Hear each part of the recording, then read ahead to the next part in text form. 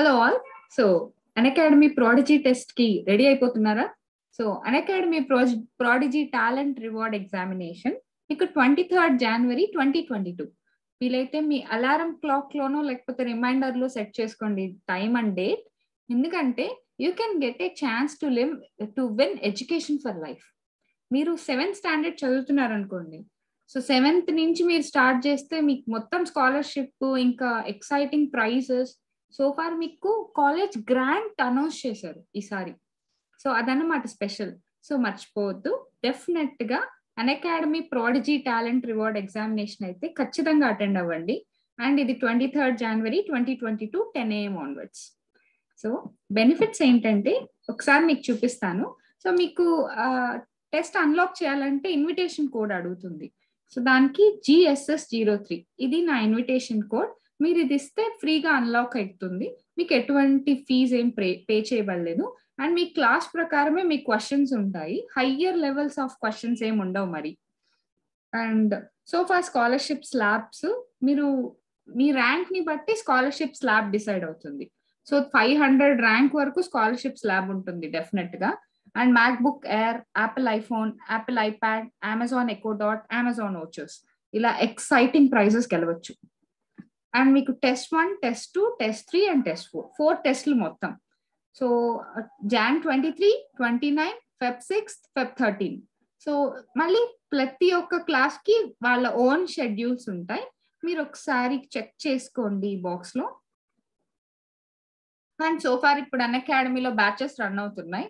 So biology, physics, chemistry. And మీకు batches వల్ల benefit ఏంటంటే ఎవ్రీడే మీకు ఆల్ ద 3 సబ్జెక్ట్స్ కవర్ అయిపోతాయి. Botany, zoology, physics, chemistry, 4 subjects cover అయిపోతాయి. And enhance your last mile preparation for academy. So for NEET UG 2022 with academy.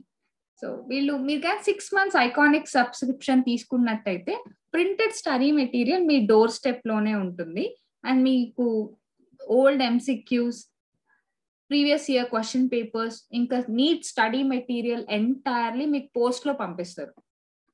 So ఇప్పుడైతే మనం ecology సిరీస్కి వెళ్ళిపోదాం. So excuse me,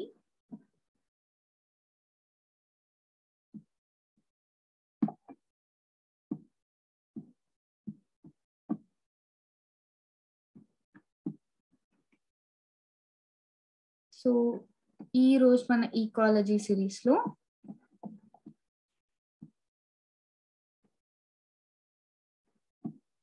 మనం cover చేసే topic వచ్చి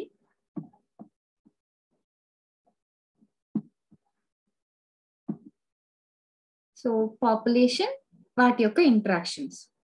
so మనకి చాలా వరకు పాపులేషన్ ఇంటరాక్షన్ లో పారాసైటిజం, దాని తర్వాత కమెన్సాలిజం, మ్యూచువలిజం ఇవి ఐడియా ఉండుంటాయి. సో ఇంకొన్ని ఎక్స్ట్రాగా ఉంటాయి దీంట్లో. అవి ఏంటో చూద్దాం. వెరీ ఫస్ట్ వన్ అయితే మ్యూచువలిజం. సో 2 స్పీషీస్ ఉన్నాయి, స్పీషీస్ ఏ, స్పీషీస్ బి. మ్యూచువలిజంలో ఏంటంటే 2 బెనిఫిట్ అవుతాయి. సో ఫర్ ఎగ్జాంపుల్ ఫ్లవర్స్ వల్ల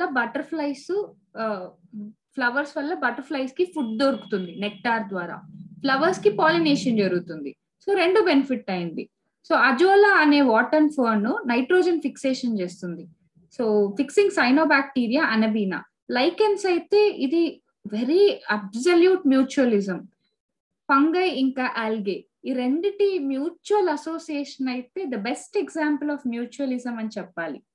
దాని తర్వాత హయ్యర్ ప్లాంట్స్ లో ఫంగల్ అసోసియేషన్ ఉంటుంది, దాన్ని మనం మైకోరైజా అంటాం. ఇవి సోఫార్ మ్యూచువలిజం కి బెస్ట్ ఎగ్జాంపుల్స్. దాని తర్వాత కాంపిటీషన్ లో ఏంటంటే రెండిటికి హార్మ్ జరగద్ది. స్పీషీస్ ఏకి హార్మ్ జరుగుతుంది, స్పీషీస్ బికి. ఎనీ 2 స్పీషీస్ 2 కాంపిటీషన్ లో ఏదో ఒకటే విన్ అవ్వాలి, కానీ 2 ఏదో ఒక దానికి ఖచ్చితంగా హార్మ్ జరుగుతుంది, అదే కాంపిటీషన్. సో దాని తర్వాత పారాసైటిజం లో ఒకటి బెనిఫిట్ అవుతుంది, ఒకటి హార్మ్ అవుతుంది. ఫర్ ఎగ్జాంపుల్ హ్యూమన్ లవ్స్ ఉంది. హ్యూమన్ లవ్స్ లో మనం హార్మ్ అవుతాం, అవి బెనిఫిట్ అవుతాయి. సో చాలా డిసీజ్డ్ ప్యాథోజన్స్ ఏంటంటే యానిమల్స్ ని, ప్లాంట్స్ ని డ్యామేజ్ చేసి అవి బెనిఫిట్ ని పొందుతాయి. For example so hedgehog plant కి ఉండే కస్కటా పారాసైట్ కానీ, సో కుక్కు, క్రోస్, ఇవన్నీ ఏంటంటే so పారాసైటిజం for breeding in birds. So కుక్కు వల్ల క్రో బెనిఫిట్ అవ్వదు, క్రోకి లాస్ అవుతుంది. సో అలా మనకి సో క్రో ఎగ్స్ వచ్చి కుక్కు నెస్ట్ లో పెట్టద్ది. సో కాబట్టి కుక్కు లాస్ అవుతుంది క్రో వల్ల. అండ్ ప్రెడేషన్ లో ఏంటంటే ఒకటి బెనిఫిటెడ్ అవుతుంది, ఇంకొకటి హార్మ్ అవుతుంది. ప్రే అండ్ ప్రెడేటర్ రిలేషన్షిప్, ఒకటి ఖచ్చితంగా చచ్చిపోద్ది, ఇంకొకటి బతుకుద్ది. For example lion and Deere, pray and predator relationship అంతే. ఒకటి ఆహారం, ఇంకొకటి ఆహారాన్ని తీసుకునేది. కమెన్సాలిజం లో ఒకటి బెనిఫిట్ అవుతుంది, ఇంకొకటికి బెనిఫిట్ ఉండదు, అలాని హార్మ్ ఉండదు.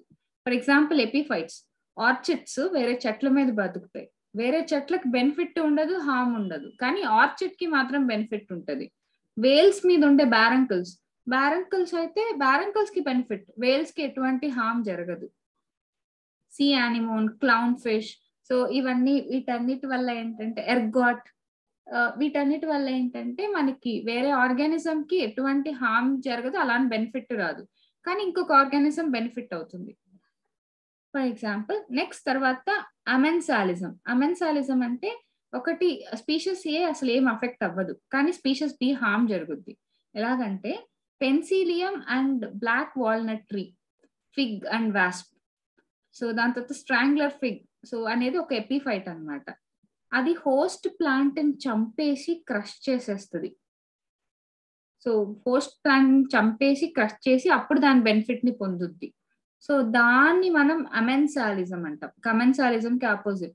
కమెన్సాలిజం లో హోస్ట్ కి ఎటువంటి బెనిఫిట్ ఉండదు, లాస్ ఉండదు, కానీ అమెన్సాలిజం లో హోస్ట్ అనేది హార్మ్ అయి చనిపోతుంది కూడా. సో ఇవి టైప్ ఆఫ్ పాపులేషన్ ఇంటరాక్షన్స్. ఈసారి పిక్చర్స్ తో పాటు మీకు ఎక్స్ప్లెయిన్ చేస్తాను. So thank you.